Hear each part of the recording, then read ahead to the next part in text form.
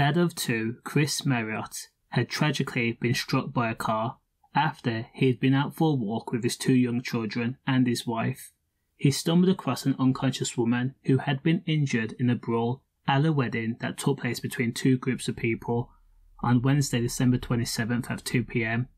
Now, being a good Samaritan, Chris left his family in order to give first aid to the woman that was lying in a cul-de-sac in the Burngreave area of Sheffield, and then a car had driven into a group of people, including Chris Marriott, and the car travelled at 50 miles per hour. Chris Marriott was tragically struck, and he was pronounced dead a short while later. In the incident, an off-duty midwife was also struck. Two men, a 23-year-old and a 55-year-old, were arrested on suspicion of DM.